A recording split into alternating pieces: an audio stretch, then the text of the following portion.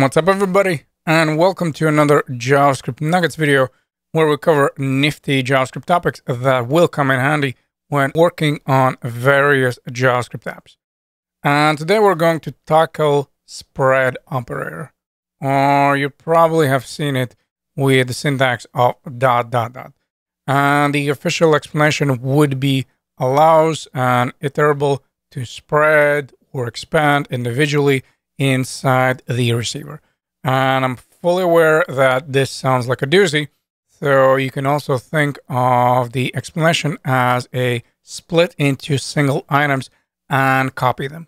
Now, this last part, copy, is extremely important because it will save you a lot of times when you need to make sure that you're not referencing the item, you're just copying the values.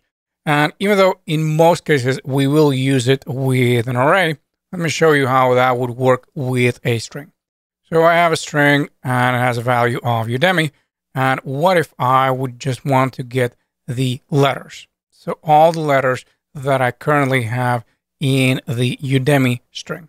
Well, simply what I could do is set up a new variable, and I'm going to say const and then letters. And that is going to be equal to an array. So that's why I'm going to set up a square brackets. And then I would need to use dot, dot, dot, and then whatever is my variable name, which of course is Udemy. So once we console log the letters, you'll see nicely how we have split up all the letters into array as individual items. Then of course I can do whatever my heart desires with those possible values. Now let's take a look at the array example, where I have boys array and I have girls array. And I also have this best friend variable. And here's my goal. I would want to create a new array. And then in that new array, I would want to have values for the boys, for the girls, as well as best friend. However, I would want to set up this array in the following way, where I can move the R node, so the best friend, around however I would want to. So if we go with const and then friends array, and we're not going to use the spread operator, if I'm just going to say, all right, so there's going to be a new array, and in that array, we're going to have boys array, and then girls array, and also the best friend. Everything kind of looks nice, but if we console log, you'll notice that we have nested array right now. And that's not what I'm looking for. Essentially, I would want to set up one flat array where all my items are just items in my array. How I can do that? Well, we can use the spread operator where I have my boys array and I just add dot, dot, dot. So now you notice I don't have any more this nested structure. And of course, the same thing I can do with the girls. So where I say dot, dot, dot, and then I have all the values that were in the girls array.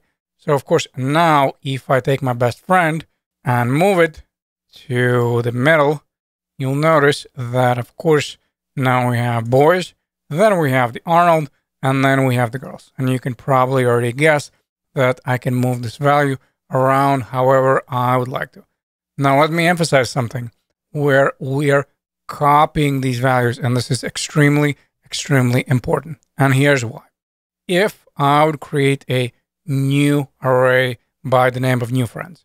So let's go with const, and then new friends. And if I'll use the reference, so if I'll set it equal to the friends array, the problem is going to be following, where if I change something around in the friends, for example, I said that the first item is going to be equal to a Nancy, you'll notice that now both of them are affected, not only the new friends. So if we go with console log and then if we console log the friends as well as the new friends, you'll see that both of them have the first value as Nancy. And of course, that's not the behavior that I'm looking for because I would want to apply this change only to the new friends. So not to the old friends. But since I'm setting up the reference, of course, that is not the case. So what would be a way how to fix that? Well, we would need to use the spread operator where we're copying the values. So let me comment this out. Let me bring this sucker up and we'll say that new friends, so const new friends is equal to square brackets and then dot, dot, dot, and then friends. So now check it out. Of course, friends are still the same. So when we're doing something with new friends, we're not affecting anymore the old friends array. And similarly to the arrays, of course, we can also do the same thing with objects. And that option came with ES8 or ES2018. And of course, we have some kind of object. In this case, that is a person, there's a name, there's a job. And if I would want to create a new one, again, I don't want to reference it. I don't want to say new person is equal to the person because we already saw what happened when we applied some kind of changes. So let's try out our spread operator.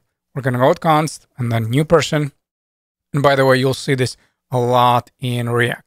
And if we set up a curly braces in this case, so that is going to be different, where with arrays, we went with square brackets, but with objects, you go with curly braces, you say dot, dot, dot. Again, you're using the spread operator, and then whatever object you're looking for. And of course, in our case, that is the person. So again, let's console log both the person as well as the new person. So new person, and you'll see that for the time, both of them are exactly the same. But again, the gotcha is that we're just copying the values. We're not referencing anymore. So every time we'll change something about new person, the old person, the regular good old person, is not going to be affected. Now, the question probably is, well, how can we add the properties and the values on the new object? Well, we have person object. We copy the properties. And once we add a comma, here's the thing. We either can add a new property or we can overwrite the old one. So let's start by adding the new one. For example, I would want to add a city property. So I simply add a comma after the properties that I've copied, then call that, and then whatever the value. So if I go with Chicago, notice nicely here, I have city of Chicago onto the new person.